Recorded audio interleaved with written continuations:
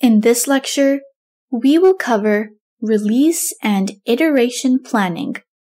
Here, the learning objective is to know the differences between iteration and release planning and how a tester adds value in each of these activities.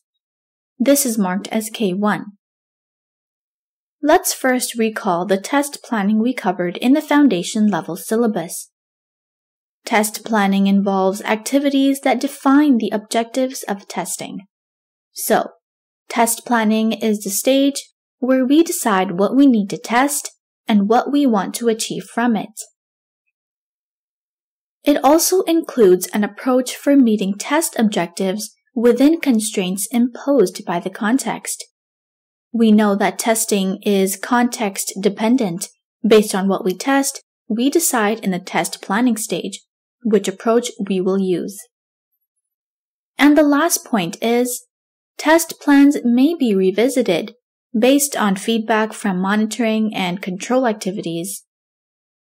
These are the three main points of test planning: defining test objective, defining test approach, updating plan based on feedback.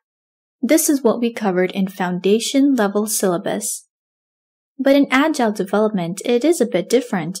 We do two kinds of planning for the Agile lifecycle: release planning and iteration planning.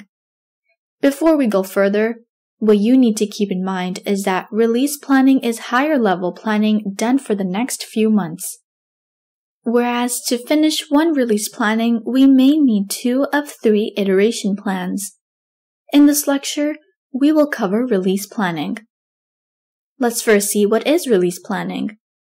Release planning looks ahead to the release of a product, often a few months ahead of the start of the project. Let's understand this. Suppose you are making a plan in the month of July to release the product in October. That means you are planning for the next 3 months. This is the first point.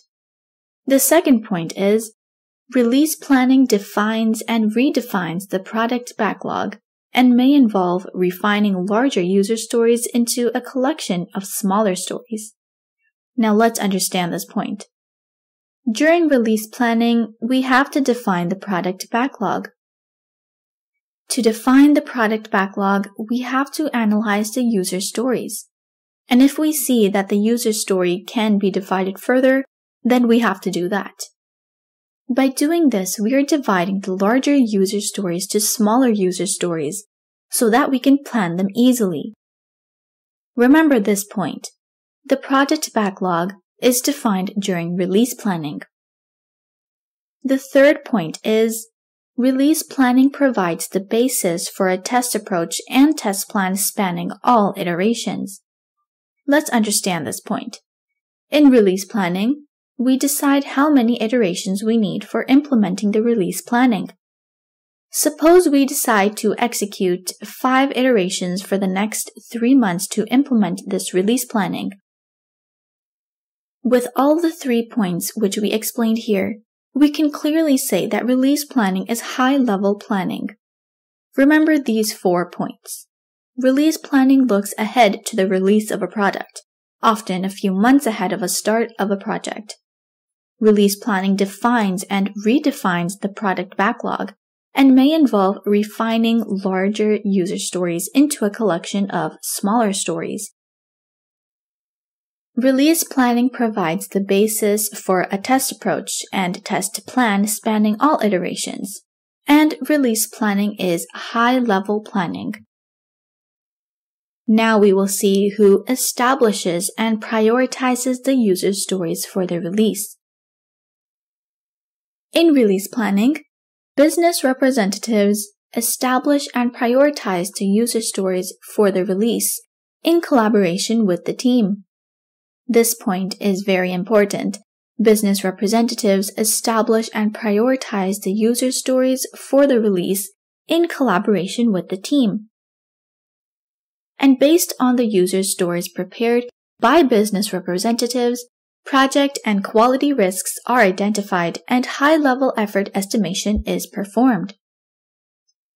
Now let's see what the tester's activity in release planning.